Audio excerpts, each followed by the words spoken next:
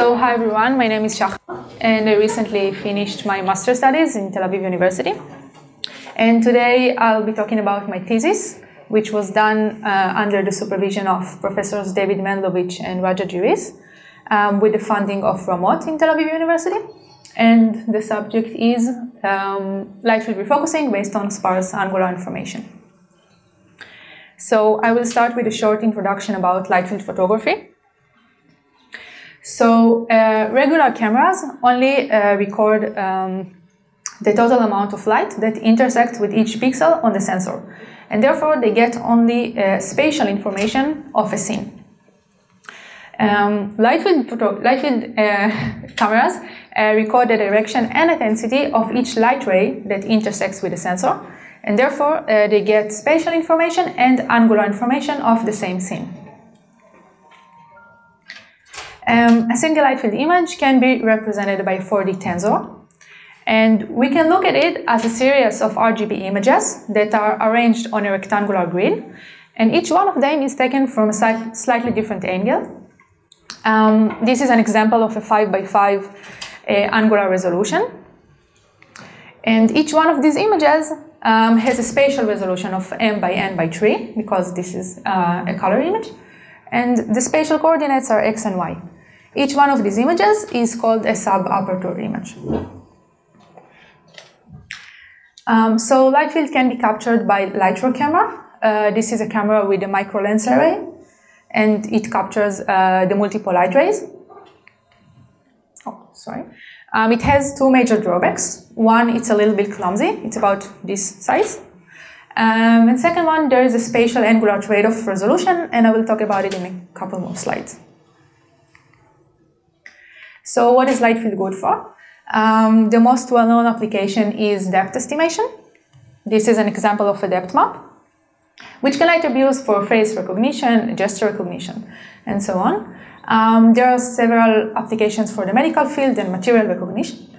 And the application which I was working on was post-capture refocusing. So the angular information enables us to change the focus plane after we capture the image. So after we already took the image, we can generate a series of images, and each one is focused on a different object. Okay, so this equation looks a little bit scary. I will just explain it.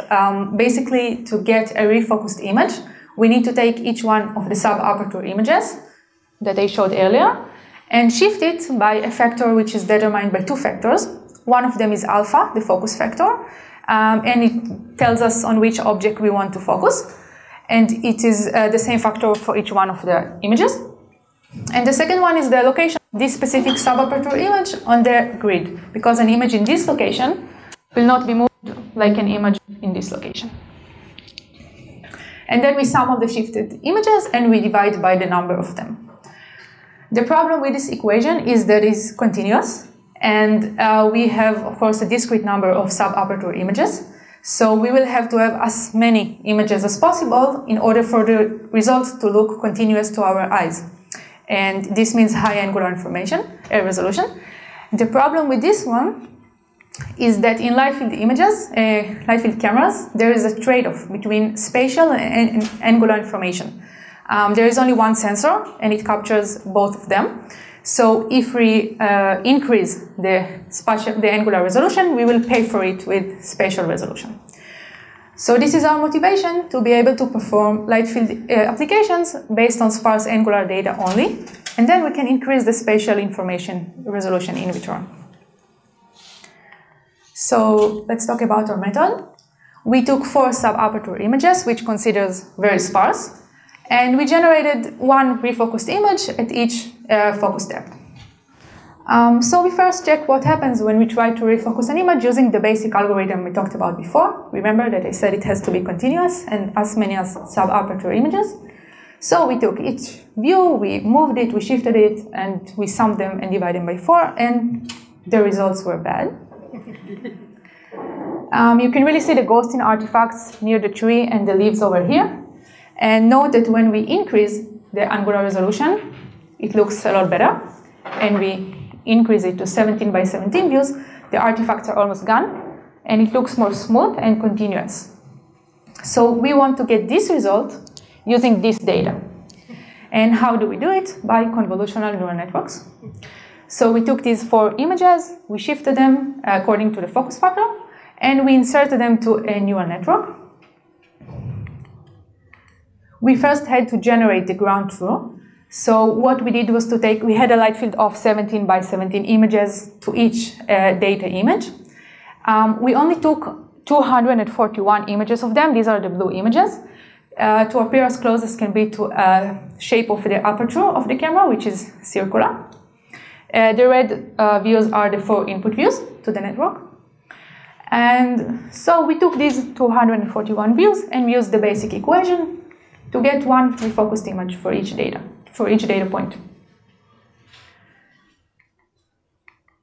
Okay, this is the network architecture. It also looks a bit scary.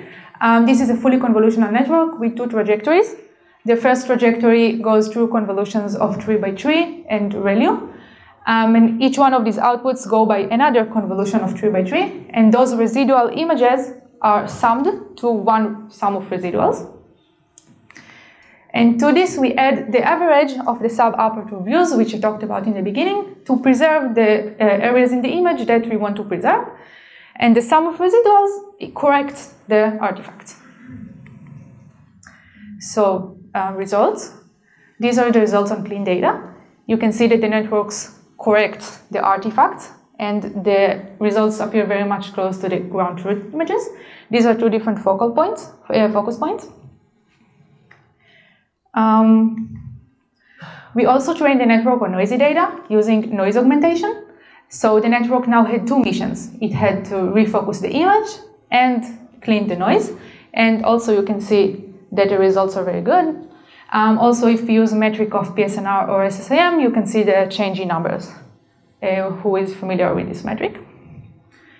And that's it. We talked about a refocusing algorithm that can perform on sparse data. The performance is near real time. It's 0.0 to 22 seconds on a GPU. It has low memory consumption. And it opens the door for developing light field cameras with lower angular resolution and spatial angular resolution in return. And that's it.